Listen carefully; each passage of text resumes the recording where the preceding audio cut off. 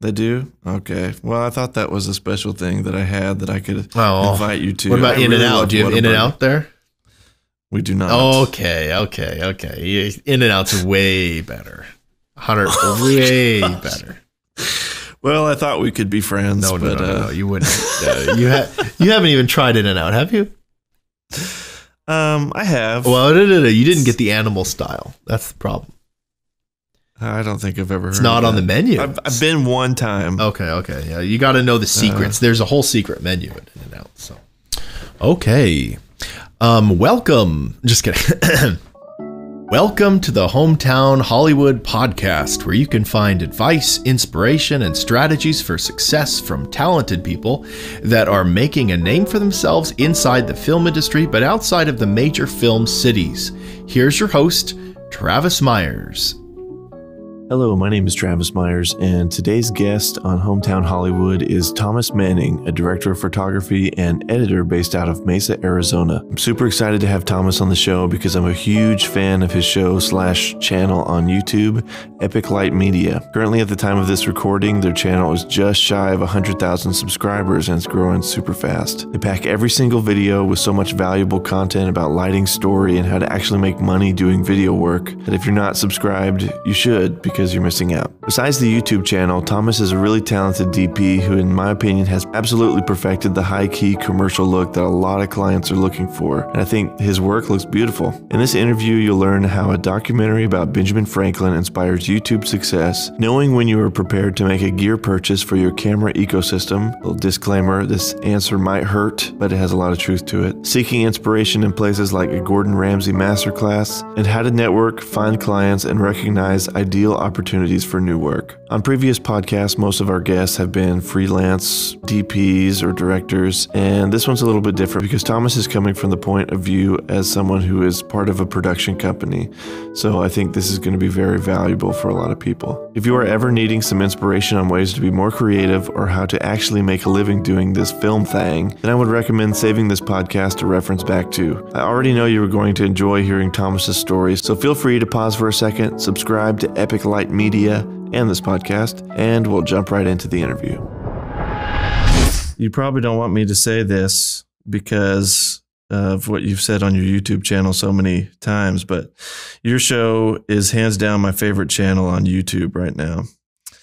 Thanks. I used one of your tips today because I watched your B-roll video and I thought it through and it helped me become a better person. So that's good to hear. That's really great. You have me converted. And I've also never seen so many practical tips on how to become a better filmmaker and how to make money doing it. A lot of people are kind of hush-hush about that. Right. And you seem like an open book with your channel. Yes. Guide us through the journey of Epic Light Media and the YouTube channel. So Epic Light Media is a company. We make commercials. And we started like 6 years ago, maybe a little longer than that. And we've been very busy since we started. But we've been so busy that we didn't really have time to have an online presence. Never really did anything on Instagram or YouTube or anything. And our website was just one little demo reel with one paragraph on it, just nothing really going on online. And I visited that website. It was inspiring. Oh, and it still is. The website is still one page. But what happened was about a year ago, exactly from now, I watched a documentary on YouTube that was ripped by someone, I forget. It's just a random old documentary about Benjamin Franklin, who I didn't really know much about. Turns out he was kind of a scumbag in some ways, but in many ways he was really cool as well. So I learned about Benjamin Franklin's life, and at the time he was an international celebrity. And one time when he went to France, he actually wore like a coonskin cap. Because he thought that the French people would assume that's what he would wear because he was from America. So he was playing into their stereotype. He was trolling them almost. And anyway, the documentary did not address this at all, but I just got the sense that if Benjamin Franklin was alive right now, he would be an influencer. He would be all over social media, and he would really know how to use it. Some things he did is he had like a bunch of church pews in a bunch of different churches just so he could like attend their meetings and have conversations with people to network. But the thing that really got me the most interested is the documentary said that when he was young, he had like a printing press business. And when he wasn't busy, he would run around the streets of the town with a wheelbarrow full of papers. And he would talk to people about how busy he was. So that's awesome. It's like the idea that, okay, so I'm like, okay, we have the opposite problem. We're so busy and no one knows we're busy. So that's kind of where it started. And so we started thinking, what can we do to get, our clients to see more from us? That's where it started. But then the first video we made was like a little video about how to film your little Star Wars toy to make it look like the movie Star Wars. That one. And so we kind of put that out, and we realized like, okay, the content that we're making is for like 18 to 35-year-olds that are kind of interested in filmmaking. This isn't stuff that's going to appeal to our clients because most of them are 60-year-old people that aren't on YouTube at all. We said, we don't know where this is going, but so that video didn't go anywhere. It didn't get any views for like 3 or 4 months. And then all of a sudden that video and a few of the other videos that we had made at that point just started to grow. And so since then, we've made like 30 more videos. It's been a year, and we're almost to 100,000 subscribers. Yeah, I saw that. I think probably by the time we've published the podcast, it'll be at 100,000. We didn't expect for YouTube to grow. We didn't anticipate it at all. We just wanted to do something online. And, but now it's like, okay, this is growing. We better do something about this. This could get even bigger. It just keeps growing and growing. So, for the future of YouTube and going forward, I do enjoy it. I really do enjoy it. But there's also this like feeling of, okay, like for the foreseeable future, we need to be putting out a whole video every week. And it is very exciting, and I'm very grateful that we can do it, but it's also kind of, daunting, especially since I didn't really ask for this. But anyway, so that's where we're at right now. That's amazing.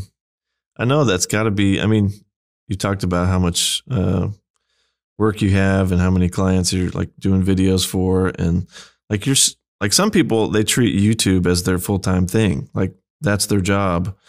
And so you have a full-time company, and then also doing the YouTube as like with as much information and with as much quality as people who are doing this full-time. How do you make time for all of that? That content you're producing? Well, I'm married with 3 kids, and I should see my family more often. That's my problem. We pull a lot of late nights.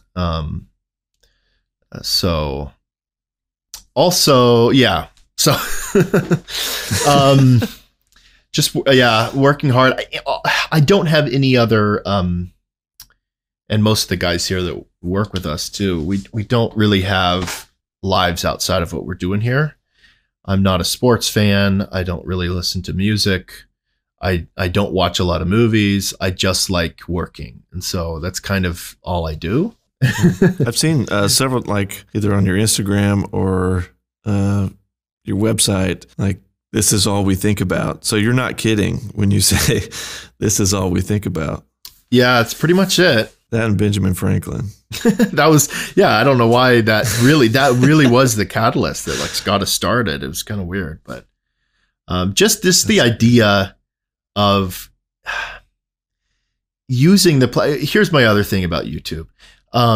It really got me thinking about like the town square. And that was around a lot longer than YouTube. People would hang their wooden signs or a person selling goods on the side of the road in the town would yell, you know, come over here, look at this incredible thing that I'm going to sell you. Try to get people's attention. And in this modern age, YouTube or, you know, any kind of online source that you can use, that is the new town square. That's where everything's happening. It's all invisible. You look around you, there's just people walking around the street, you know.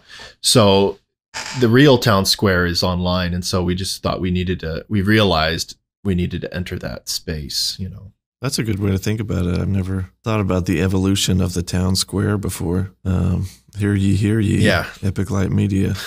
Exactly. So I've heard you talk about your journey before as a pool cleaner. Let's take a deeper dive into the pool clean. No. Yeah, sure. That's funny. So when did you know that this was what you wanted to do full time? And how did you make the jump? I heard a little about the commercial you made where you kind of just went all in. Could you go into that a little bit more and the construction of the company of Epic Light Media? Yeah. So when I was a little boy, we would always film. I was the one that would really, you know, beg my friends during every summer to try to film. And some of my friends, they had a really nice camera, and they actually wouldn't even let me touch it. I would always be thinking of the shots, but they didn't want me to ruin it, so they wouldn't let me hold it most of the time. Finally got my own little camera when I was a teenager, and just that was always, you know, on my mind, but I wasn't looking forward to what I would do at that point. And then when I was 21, I had a conversation with my brother, and it was very impactful. He said, what would you do with your time if you had $1 billion and never had to work again in your life? And without thinking, he said, without thinking, tell me what it is. And without thinking, I said, I would make videos. And so this was right after I got married, and we got $700 for our wedding in cash. And I my wife let me do this. I can't believe she did. It was all the money we had. I went to Best Buy, and I got a Canon T4i with a lens. And I started making, believe it or not, way back then in 2011 or 12, silly YouTube videos. And I put them online, and it was just like comedy sketches and stuff. And I didn't really, for as much as I loved filmmaking, I didn't even know about like white balance or iris. I had no idea what I was doing with my little camera. And the videos were no good. No one ever watched them. They got like 20 views each, you know. It was nothing going on really. It's big time right there. And they were really strange. At the time, I didn't really see. I feel like I was blind visually. I couldn't see how bad they looked. I just thought they looked great because I didn't really know what I was doing. But then I started watching channels on YouTube like Film Riot. That was my first big channel. And I started becoming obsessed with the film look, understanding. I wanted to make my images look like movies, and I didn't understand why I couldn't do that.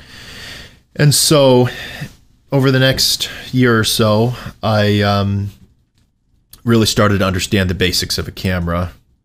It took a lot to become very fluid with, you know, like how the camera works.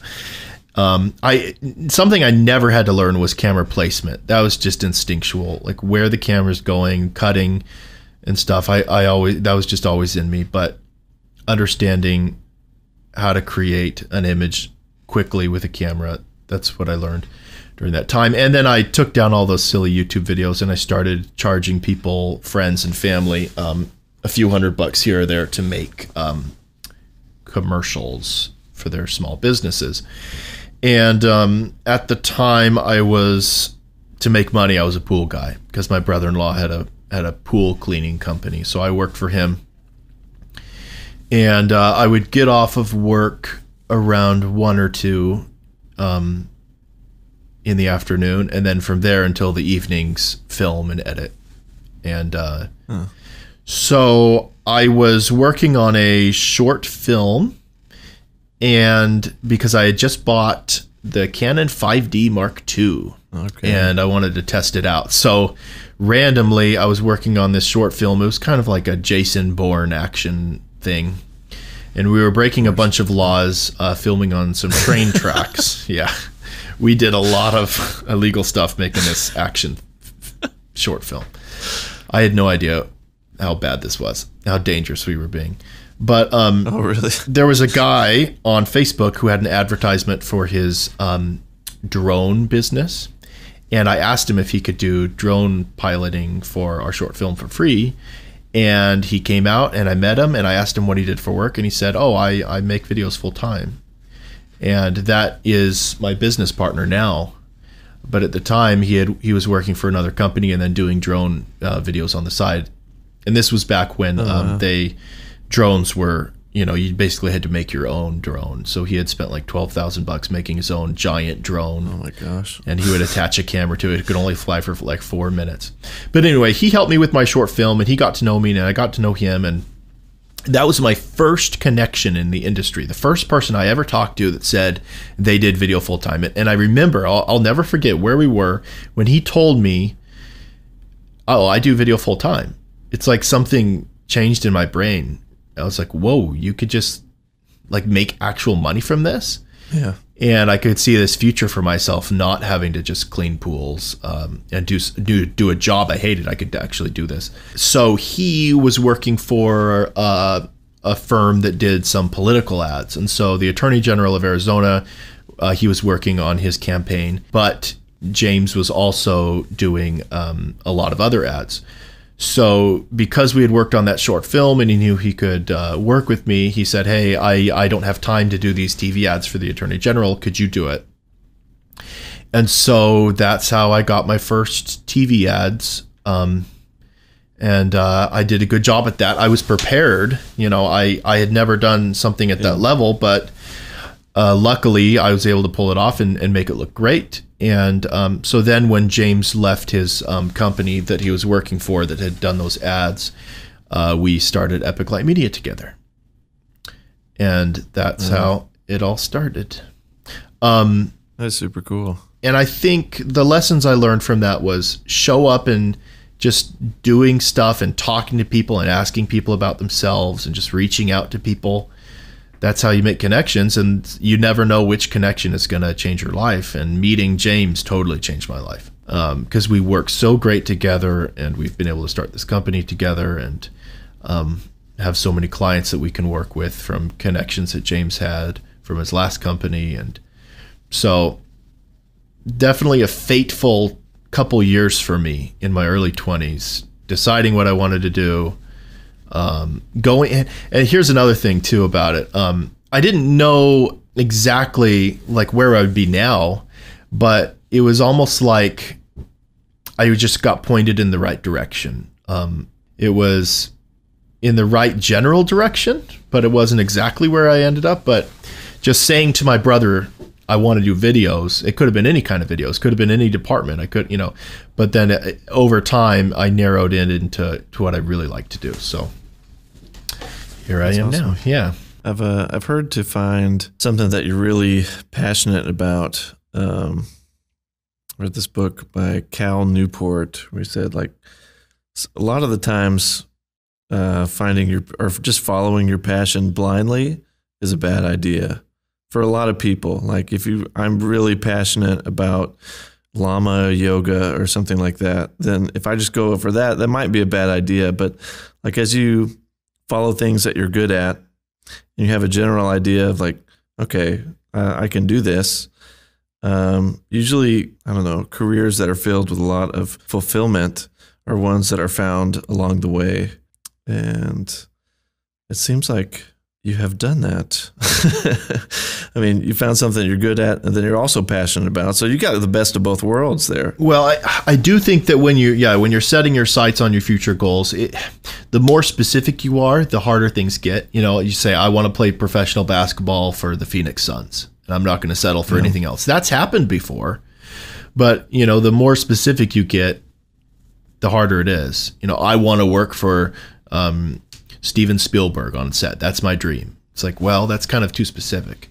So yeah, you kind of find the specifics as you go. I think of it like a shotgun approach. You're not hitting the bullseye. You're just pointing towards the dartboard, and you're just aiming towards it in that general direction. And then over time, you can nudge it in the right direction. And I'm still, it's still happening. It's not like I'm done.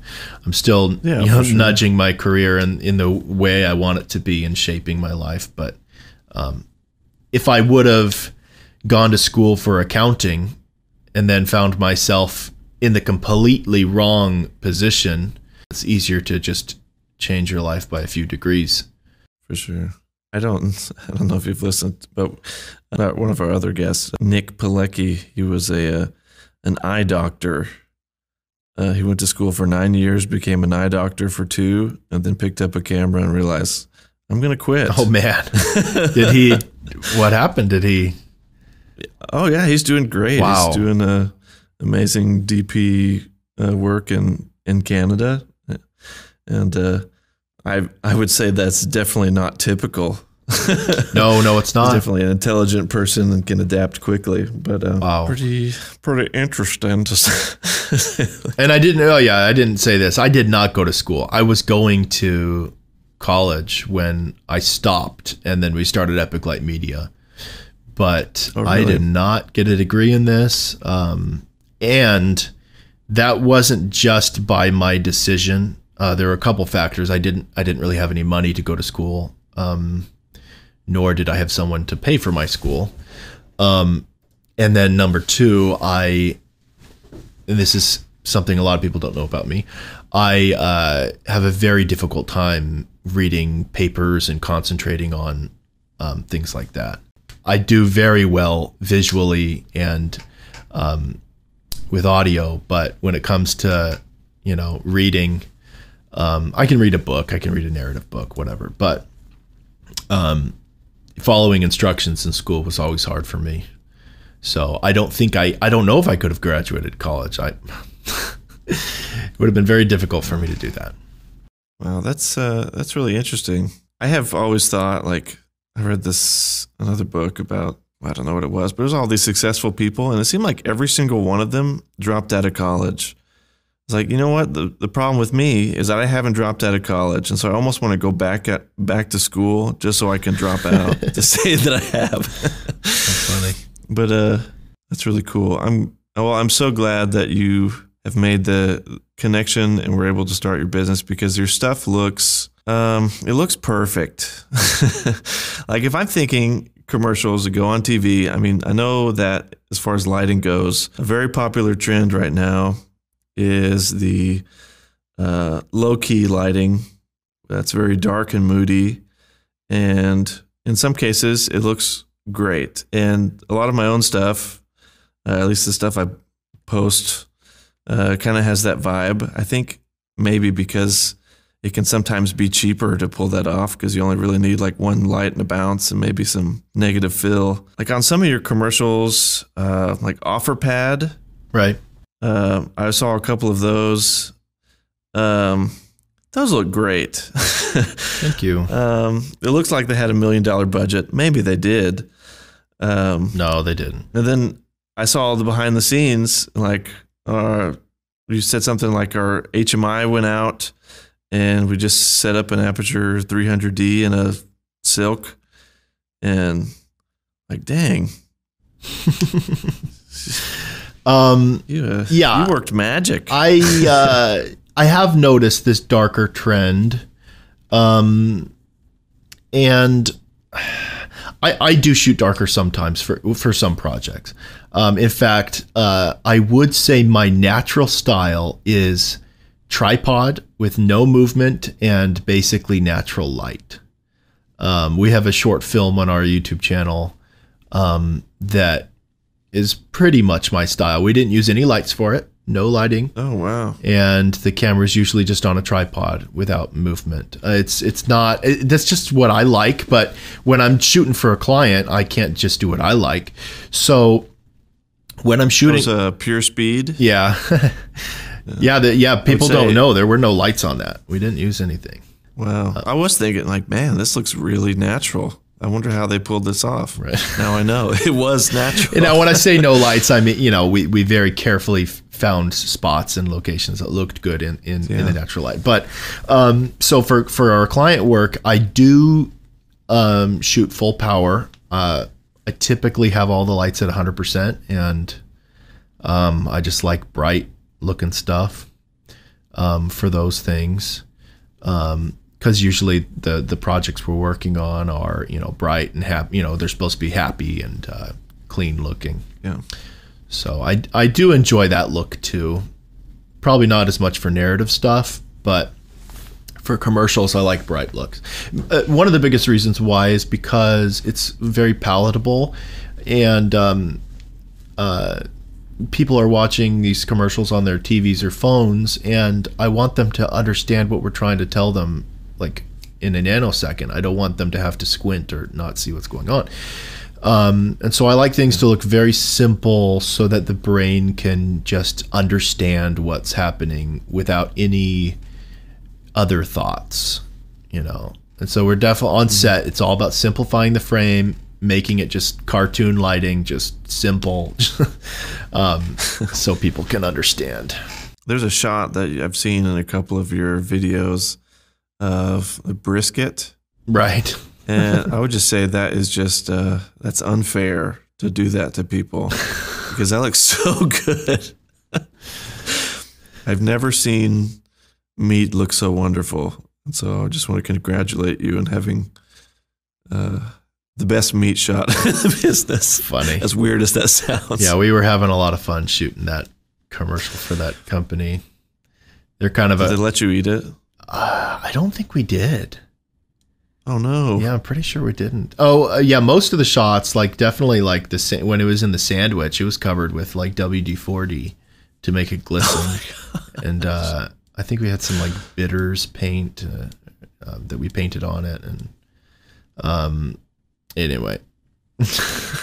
Well, you had me fooled. Yeah, so one of the things that you do so well, and you said that you pretty much learned on YouTube and things on the internet, is the high key lighting that we talked about. I haven't found a lot of resources to do that well. And also, like, I'll find an occasional trick on food photography or food lighting. What resources do you have or do you use to continue learning, or what resources would you recommend to somebody who is starting out or just wants to continue their education in filmmaking? Besides your channel, because your channel is a great resource.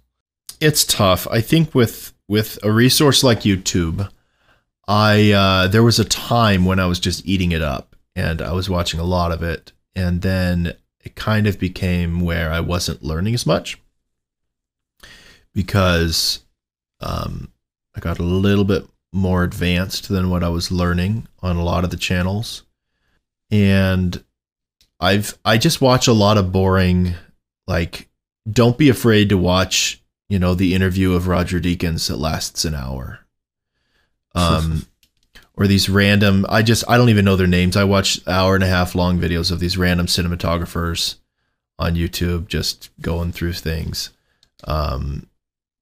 So the other thing is I don't always learn from filmmakers. There's so many things I can learn from other creative people. Like we have masterclass, and there's some cooking videos on there. Forgot his name. Everyone knows him. Gordon Ramsay. There were some other guys too. And just watching that, I learned like about creativity more, reading books is good. Just, I'm reading Harry Potter again right now because that's one of my favorite books. And I just see the shots, so I'm like my own filmmaker when I'm doing that. I do think, you know, when it comes to lighting and stuff, it mostly is experience. Working around real crews can teach you a lot, like seeing how real gaffers and directors of photography work on real sets really helps. But in terms of like placing the camera and framing shots, which I'm actually the most passionate about, but it's a hard thing to teach. It's a matter of filming every scenario you walk into. So out of habit, I can't even help it. Whenever I'm seeing people talk, or I'm talking with someone, or I'm walking down the street, I'm always filming in my mind what I'm seeing. And I think a lot of filmmakers could probably relate to this. You're just thinking about where, you know, what would it look like if the camera was there or there. Like, you can get really inspired by other people's work, but it's not always gratifying to just copy what other people are doing. So you really want your work to kind of come from you. And that's when it's the most satisfying. But really, for this commercial stuff that I shoot, it's always the same. You know, it's like, you know, we adapt it for each environment, but it's always a backlight. It's always a fill. It's always a bounce. It's always an accent light in the background. And that'll change. Sometimes you need a bunch of HMIs through a window for that accent light. Sometimes you need a giant soft source in the front. Sometimes it's a smaller light to get the same effect. There's so many different ways of getting the same effect, but really it all comes down to the same principles that I've taught in YouTube. It's not much more complicated than that. It's just a matter of understanding the basics and then getting used to changing them up for every scenario you walk into to make it the best it can. And then the other thing is just looking at the image and just asking yourself, what can I do next to improve it? You know, and identifying trouble spots, you know, what's not looking right here. Okay, then I'll fix that. So I don't know. It's kind of hard to teach it.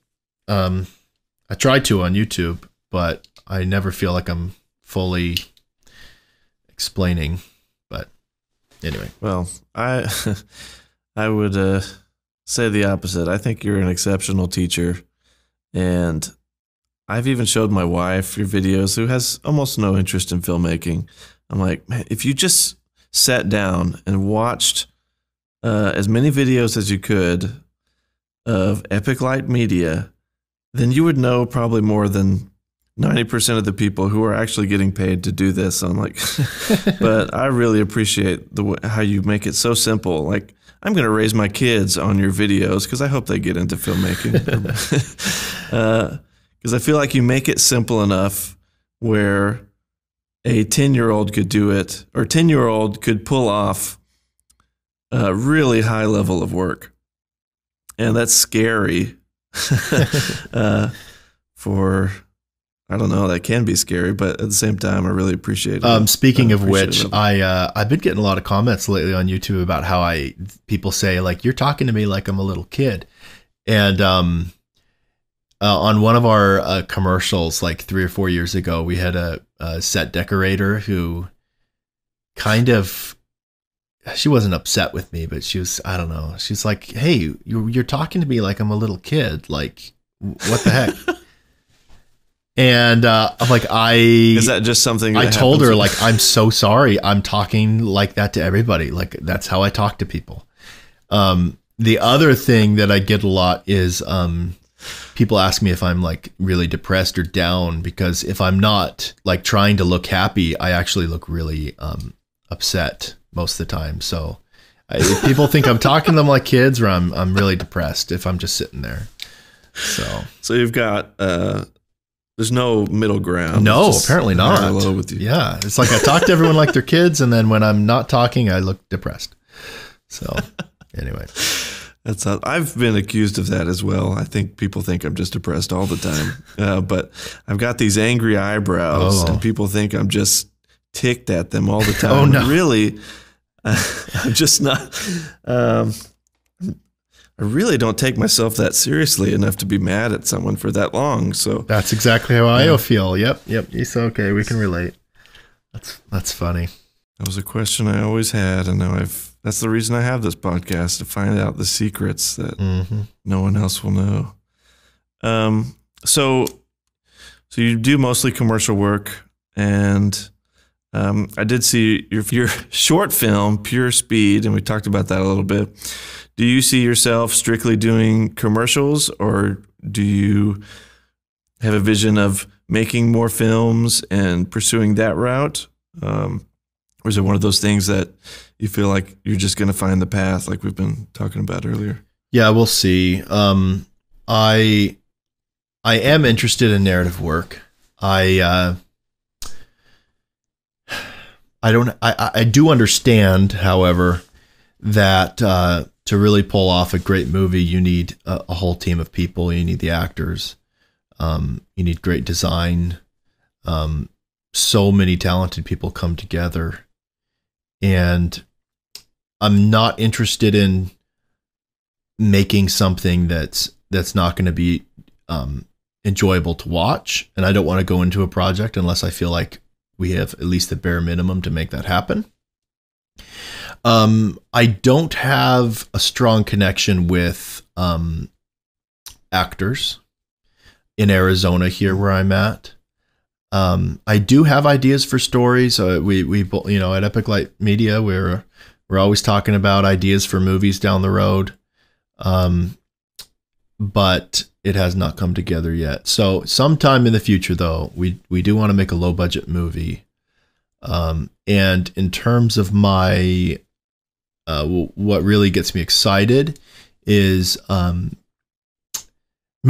movies like Napoleon Dynamite. Napoleon Dynamite is one of my favorite movies of all time, and I'm so glad you said that. Yeah, the style, the tone, the pacing, but obviously that's Jared Hess's style. That's not mine. But something that is simple and real life, and doesn't really require us, going outside of something that's filmable in just a normal urban environment, is what I'm interested in. We've got a lot of ideas, but anyway, something in the future would be good. I think it is possible, especially for us. We've got all the gear to be able to pull something off, but we would need to take off a month to film it. And during that time, if you're not doing your work for your clients, they're going to hire someone else, and they might never go back to you again. Yeah. So we can't just say no. It's like you can't just turn off the switch. It's a machine. It's got to keep running at this point. Yeah, exactly. So it's hard to step away from everything and all the clients that are coming to you and turn them away, because then you might come back after you're done with the movie and have nothing left. The engine stopped running at that point with your client. So that's kind of what's stopping us mostly. I had read somewhere that the inspiration, or part of the inspiration for Napoleon Dynamite, or maybe Jared Hess's style, was a documentary he saw, I think, about a funeral home. Yeah, I talked about that in one of our videos, Gates of Heaven. If anyone's listening to this, go watch Gates of Heaven on YouTube. Maybe I learned it from you. See? It's amazing. I haven't seen the movie yet, or at least the documentary. It's on my to-do list. But I think that's interesting. Like, that wouldn't be the first place I would think to get inspiration for a movie like that. But maybe it would be. Right. I do think it's important to not get inspiration from other movies as much as it is, from other things. When you're going to make a movie or a project, try to get inspiration from other mediums, because they share so much, and it'll just be more original that way. Like I say, I love Napoleon Dynamite. That's my favorite movie, but I would hate to go into a project trying to recreate that, because I'm never going to be able to, and so I'll never be satisfied. So you kind of have to try to do your own thing, or your own amalgamation of ideas, to make something unique. It's interesting when you're thinking about making a new movie. I see so many short films and so many low-budget movies that are unoriginal in every way, and of the guy getting ready. Why is the guy getting ready more? It's like, why are we remaking this? This has already been made. There's no point in remaking this either than to prove to yourself that you can copy somebody. And so, yeah, it's like, I don't want to do that. Otherwise, it's just extra fodder that's just like, okay, a waste of people's time. Like an artist saying, look what I can trace. Yeah. Look at this lighthouse. Okay. People have painted that so many times. Stop it. That's why they sell at a Dollar Tree. Right, exactly. I know that gear isn't the most important thing, but it also is somewhat important. Now, that's probably a selfish question because I'm sick and tired of messing up with this. But how do you know it's the right time to purchase a gear or a camera? First thing I would say is you shouldn't think of any of your gear as just, existing separate by itself. It's a whole ecosystem. So if you buy a new camera that's a little bit bigger than your last one, you're probably going to have to buy a bigger tripod. You're going to need to buy some great sound equipment that's going to work well with that camera. New cases, that's always a big thing. Sorry, you're going to have to spend $500 on a case if you're going to get that piece of equipment. So it's always so painful. Yeah, cases. It's like if you don't have a case, you have a broken product that you bought. So cases, where are you going to store it? Those are all things you got to think about. But in terms of like buying a new camera, I remember a moment when I was filming on the 5D Mark II. I was filming a commercial, and I looked at the image later in the computer, and I remember thinking, I'm pretty sure I just made this camera look as good as I possibly could. And I understand this camera, and I'm ready to move on. And that's when we bought, I think, like the Canon C100. And I felt I could do even better. So until you feel like your camera's holding you back and not your talent, then, and you have the extra money. And also the rule of thumb is, besides the time when I spent all of our money on my first camera, the rule of thumb is if you can't buy 10 of it, then you can't afford it. So I know that's kind of hard to hear for some people, but yeah. But if you have enough money in your bank account to buy 10 of those cameras, then you can afford it. So don't go into debt. I'll never be able to afford anything again. Don't go into debt for gear. Wait, and it's always better until you feel like you're just noticing. Like, for example, if you're just noticing all the moray from your camera on and it's bothering you, and you're just pulling your hair out over it, then get a camera that, or fix that so you don't have the moray issue anymore. Or if the resolution's just not high enough and you keep wanting to do things with your shots and it's just too soft, then it's time to get a new camera. But with the cameras we have, for example, we have the Ursa, I've got the Ursa Mini Pro G2.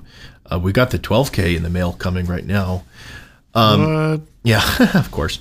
But that's exciting. With the cameras we have, I don't feel like I'm not seeing issues with them that would make me want to get an Alexa Mini or something, So I don't have any issues with the image. Now, I'm sure someone or some DP or something would look at our images and say, okay, I'm not going to shoot on that camera for this or that reason, so I'm going to spend 80 grand on this other camera. But the cameras we have, they're pretty, to some people they're like top of the line, but to us, we see them as like low range, I mean, a $6,000 camera, that's nothing, compared to what they're shooting movies on that are $80,000 cameras or more with a $100,000 lens on the front of it on a $20,000 tripod or whatever, or a giant, crane or whatever. So we look at our gear as very cheap for what we're doing. And anyway, when I'm looking at the images, I'm very happy. There are a few issues I do have with it, but they're not worth, upgrading and spending that money on right now. But yeah, so every situation's different. I can't tell people what to do, but also if you just don't understand your camera, that is the number one thing to making a camera looking good. Understanding exactly every feature of it, just knowing it by heart. Because really, if you really know a camera good enough, you can make pretty much any camera look good if you just know it well enough. That's the most important thing. So spend more time with your camera. Invest, make sure that, because if you get a brand new camera, even if it's a great camera and then you have a shoot 2 weeks later and you just bought this new camera, you might not know the settings well enough and you're not going to do as well on your shoot than if you had a cheaper one that you actually knew. So those are some of my thoughts with gear. And in terms of priorities, I would say a camera is one of your lowest priorities. Good stands, heavy duty stands, a great tripod, fantastic expensive audio equipment. Buy $1,000 microphone before you buy a $3,000 camera. Like, for sure. Okay. Like,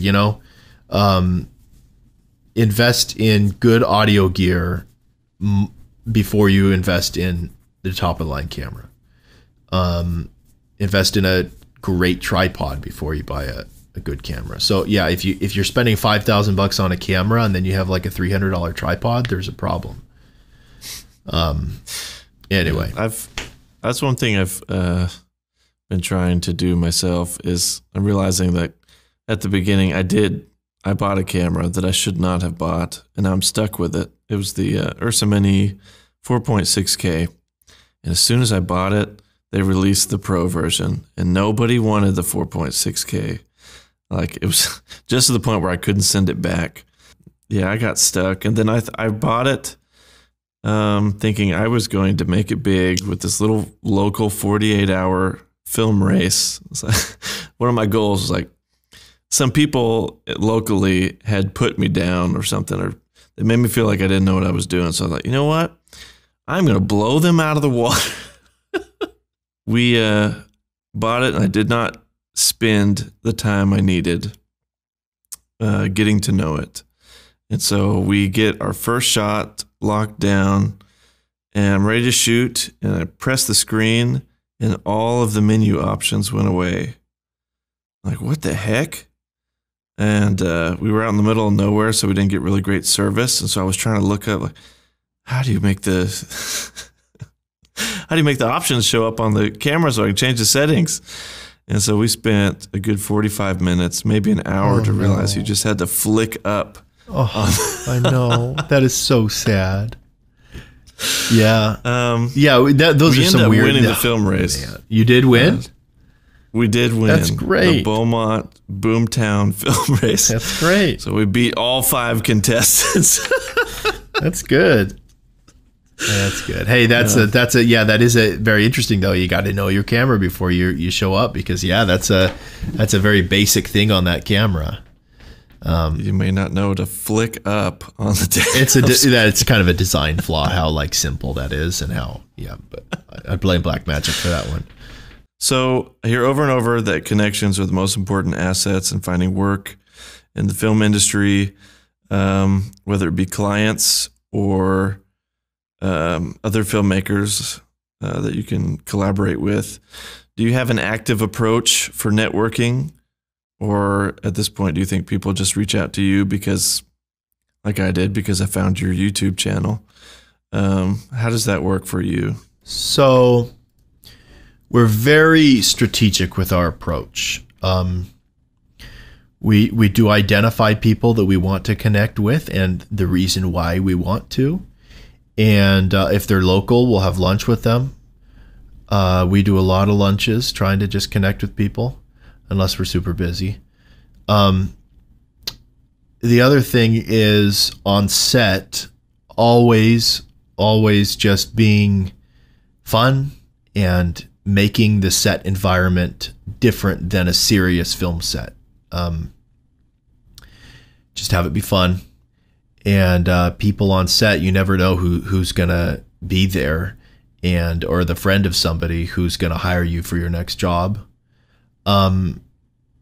Knowing which people to talk to, understanding what they do for work or who they are and what connections they have, and knowing, like, for example, like a couple years ago, we did a free video for a lady's daughter who was running for treasurer in 4th grade at her elementary school. We made her a campaign video for free.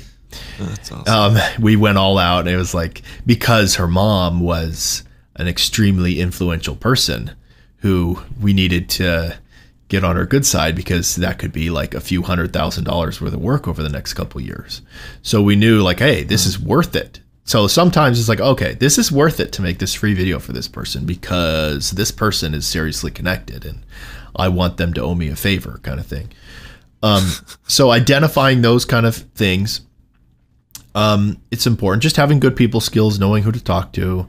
I don't know if it's something that can be totally taught. It's just more instinctual, I think. But no, we don't do any marketing. We don't run ads or anything. I know this is probably strange to hear, but I feel like when you are marketing your work or putting something on Facebook, like, hey, we'll make a video for $250 or $1,000, and you're like putting it out there, you're going to get clients that are price conscious, or you're coming to them, so they have the upper hand. I really love getting a phone call or an email from somebody out of the blue that chose to approach us, because then they're the ones coming into our chamber, saying, can I please talk to you about something? And it automatically puts us with the upper hand. So now we're the ones who are telling them, hey, I know you only have this much money for the job, but we normally charge more than that. And so it gives us more power. And so it works differently for everybody. There's totally different ways to make money, but I really like it when people come to us instead of us begging, in essence, with marketing for people to please contact us and make, it's like we're desperate for work or something. But whatever. Some people would say like, okay, like stop overthinking it. Just ask people if, run ads or whatever. But with the business that we do, particularly, it's B2B. It's not business to business. It's not just the general public. The average person, a couple $100 is so much money, but to a corporation or a business, $20,000 sometimes is nothing. So we want to do work for the big businesses because they see money differently than the average little person. So if your clients are weddings are a little bit different because they're blowing a bunch of money. But if you're if a random person that's working hard every day to make money is paying you $1,000, that is so much money to that person. But if you're networking with the right people and you're doing work for businesses or politicians or corporations or charities or something, then money's different. So networking with the right people is key for sure. I know, like I've talked to a lot of people in the filmmaking industry, and a lot of them have said, like, I struggle with the business side of things. I don't know what to do. And so I think what you just said would help a lot of people. So I really appreciate you sharing that. Let's see, the last question I have is, obviously you are a man of fashion. Where do you get your button-down shirts? Walmart, actually. Walmart. $15. Some of them. Just where I went to H&M the other day with a friend, and he was buying some clothes, and I thought, hey, I need some new clothes, and I was just drawn to these button-up shirts. So I just bought like 3 more of them. My closet's full of them. I feel most comfortable in just a button-up shirt and jeans. So I think I found my how I'm gonna dress for the rest of my life. I think that's set. So that's wonderful. You work it, and you just keep doing that. I did hear, I forgot where it was. I think it was a comedian. He says, like, I don't want to think about what I have to wear every day. That wastes too much of my time. I have the same, like, I don't know. I think he has 7, or maybe 4 or 5 or whatever. Of like, I've got 4 pairs of jeans, I've got 5 t-shirts, and I've got my shoes, and that's it. And I wear the same thing every day of my life because I don't want that to ever consume me. And like, I was like, oh my gosh. And I tried to throw things away and I couldn't. But I am looking for some button-down shirts. Hey, they're comfy. Very comfy. So, all right. I really appreciate you being on the show today. For the listeners that we do have, where would you tell them that they could? I know they're going to want to follow your work. Where would you tell them that they could do that? Just checking out our YouTube channel, but don't subscribe because we already have enough subscribers. But you can find someone else to subscribe to. That'd be great. There's a lot of people out there. But yeah, watch our videos. Leave a nasty negative comment if you want, or a nice one. We don't care. Thomas, you have fulfilled my dream. When I first started watching your shows, I thought, this is the nicest person on the internet right now. And one day I'm going to have to tell him I am his biggest fan. And I'm 6'6", and if I don't keep on my diet, I actually will be your biggest fan. So just get ready for that day. But thank you for being on the show, and I really enjoyed having you. This was fun. This was a pleasure. I've never done a remote podcast like this, and but it felt like we were having a good conversation, and it was great. So thank you.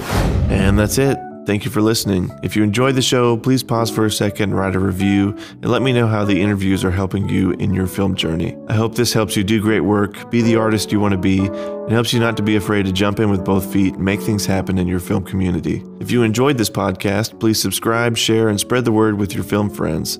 Leave a comment in ways that I can improve as a host, what you liked about the show, or questions you would like answered from future guests. This really helps me grow the show, and I will give you a big, huge virtual hug. Stay tuned for our next awesome guest on the Hometown Hollywood podcast. In our first couple of videos we posted, I actually said, please subscribe, but I felt my soul just like crumbling when I said that. I did not feel like I could genuinely say that just for some reason. I just felt like it was too much self-promotion or something. So I just randomly, when the camera was rolling, said unsubscribe, and we kept that in one of the videos. And that's kind of when, that was one of the first videos that took off, actually. That was, yeah. Really? So, yeah. So we just have kept saying it. I don't know what to do. I feel like I'm almost stuck saying it now. Yeah, you're stuck.